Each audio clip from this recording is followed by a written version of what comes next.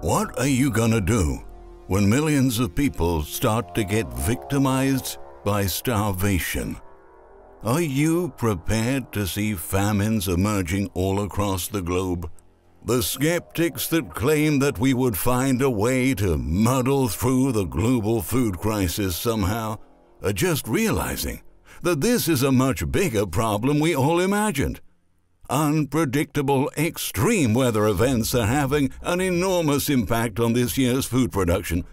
In 2023, there won't be enough food supplies for everyone on the planet, which means that hunger crises, shortages, and food insecurity will hit large parts of the global population and bring about unprecedented pain and despair to countless families around the world. And those issues are not exclusive to poorer nations. In today's video, we're going to expose that some of the same disasters that collapsed agricultural production in developing countries are also happening in the United States right now. But before moving on, please support us by leaving a thumbs up and subscribing to our channel so you can stay up to date with the most important news. While Americans worry about empty shelves, the World Health Organization is warning that millions of people in East Africa are under threat of starvation as drought, climate change, rising prices, and an ongoing civil conflict in northern Ethiopia are all contributing to worsening food insecurity. WHO Director General Tedros Adhanom Ghebreyesus highlighted that more than 50 million people are facing acute food insecurity in the region this year. Moreover, a new study published by the World Food Programme found that roughly 7 million children are suffering from malnourishment. And according to the United Nations High Commissioner for Refugees, hundreds of thousands are leaving their homes in search of food or livelihoods. In Somalia, authorities are projecting that vegetable and grain production will decline by about 80% this year due to the abnormally dry weather. The current food security situation across the Horn of Africa is dire after 4 consecutive rainy seasons have failed, a climatic event not seen in at least 40 years or since the beginning of the satellite era.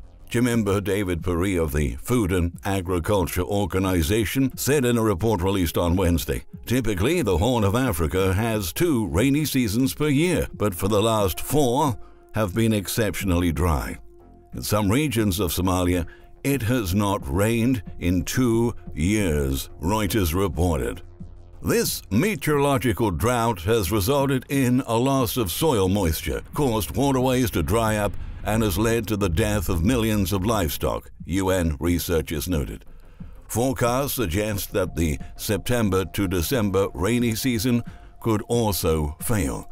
This would set the stage for an unprecedented 5-season drought.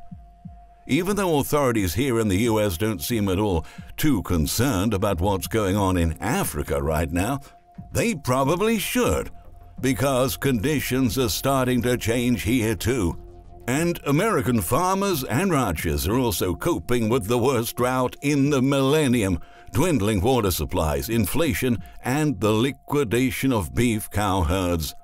The western half of the country is experiencing the most extreme mega drought in 1,200 years, and withering pastures are wrecking feed harvests and endangering a quintessential way of life for the nation's agricultural production.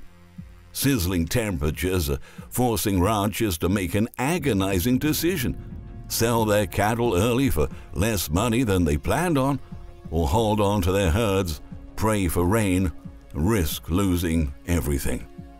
At this point, the rate at which cattle are being sold in the U.S. is simply unprecedented. According to The Hill, over the past couple of weeks, the national cattle sale rate jumped to 120% above 2021 levels. That's an average that conceals even higher frenzies of sales in some markets. The sales are playing out against the background of declining rains and falling levels of underground water in the massive Ogallala Aquifer, which stretches beneath much of the Great Plains and which the region's vast agricultural footprint, much of it devoted to protein-rich feeds for cattle, is steadily and irrevocably soaking up, the article highlighted. "We'll keep selling cows until it rains," said Texas High Plains rancher Jim Ferguson. "The lack of water in general, it's hurting us all the way around, in any way you can think of," added cattle buyer Josh Sturgeon, noting that many farmers are even selling off their breeding stock, which they rely on to produce the next generation of cows. "That's a big signal to me that future supplies are gonna run tight," he continued. At the moment, beef prices are soaring, and many households are cutting back on meat and seeking cheaper alternatives. In the short term, all of the cattle that are being slaughtered right now will help to control prices. But the outlook for 2023 is quite bleak, considering that the national cattle herd just keeps getting smaller and smaller. In fact, some beef producers are saying that ground beef prices could top $50 per pound next year. Thanks to the highest inflation in a generation, average ground beef prices are already about twice what they were in 2019. Estimates reported by Z94 News show that in 2021, it cost $200 to feed and raise a cow that would typically have a market value of $600. Imagine what the value will have to be when 2022's herds hit the same market seeking the same profit margin.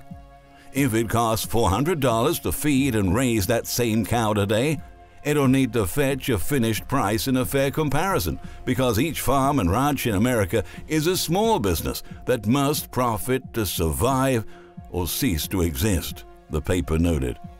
Imagine how many American families will be unable to afford ground beef when prices jump to $50 per pound. If even the cheapest meat cuts are seeing massive price hikes despite the recent supply increase, we can expect to pay significantly more expensive prices for a series of other products, given that supplies have been steadily shrinking. At this point, the ongoing drought is not only affecting food supply chains, but many other sectors of the economy. On Tuesday, the Wall Street Journal reported that the extreme weather is forcing cotton farmers to abandon millions of acres that have produced so little cotton that they're no longer worth harvesting.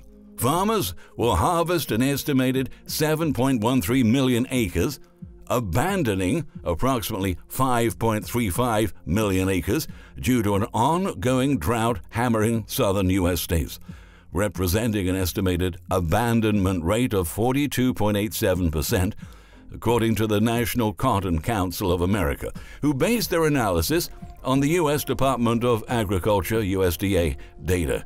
Now, this represents the smallest harvest by area since 1868, the report showed. The economic impacts of the cotton shortage are going to be felt in a variety of industries, with the ginning, warehousing, and milling industries that process cotton all being the most immediately affected. Cotton also accounts for 90% of the materials in denim goods, such as jeans, and shrinking supplies mean that U.S. consumers will be paying higher prices for clothing in 2023. Unless rain comes along, farmers will have to continue to abandon or destroy their crops in the months ahead. In California, the situation is creating a tomato shortage, with farmers abandoning fields as crops turn to dust amid a water crisis. The news came as Idaho farmers revealed that the next food insecurity problem that may impact Americans' eating habits could be an emerging potato shortage. According to Zero Hedge analysts, now there appears to be another issue. Tomato supplies are getting squeezed as the state's water reservoirs dry up. We desperately need rain and are getting to a point where we don't have inventory left to keep fulfilling the market demand. Mike Montner, head of the California Tomato Growers Association, told Bloomberg. It's real tough to grow a tomato crop right now, Montner continued, adding, on one side you have the drought impacting costs because you don't have enough water to grow all your acres, and then you have the farm inflation side of it, with fuel and fertilizer costs shooting up. Bloomberg noted that the value for a ton of tomatoes reached an all-time high this year of $105 due to high input prices such as diesel and fertilizer, compounded with the drought. The expert said, "You would think that it was a home run for growers, but in reality, the input costs have gone up so much that the potential profit was all gobbled up." Over the past 4 weeks, shows the price of tomato sauce jumped 17% from a year ago, while ketchup prices surged 23%. All tomato and potato-based products will experience sharp price increases as the crisis accelerates. Of course, the issues we've touched on in this video are just the tip of the iceberg. All around the planet, agricultural production is going to be way down this year, and we will be facing the repercussions of that decline in 2023. It goes without saying that we won't find a way to muddle through a global food crisis. If you have been a skeptic of reports of food shortages and famine, take a second look and reassess the problem once again, because the latest developments make it clear that things are getting out of control right now. We really are in the cusp of a devastating global crisis, and the coming months are going to be filled with despair. Thank you for watching this video.